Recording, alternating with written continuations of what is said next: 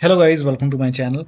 Today in this video I'm going to show you how to skip this Funcom launcher with the game on your Windows computer. So whenever you launch the game, it launches the launcher. To skip it, you can go to Steam, make a right click on the game, select manage, now click on browse local file. This will take you to the game installation folder. You can open this Dune sandbox folder, binaries folder, Win64 folder, and you will find this game exe file.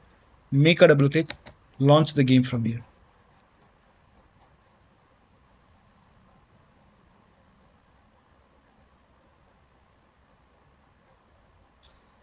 So over here you can see the game is launching, and here you can see it did not open the launcher.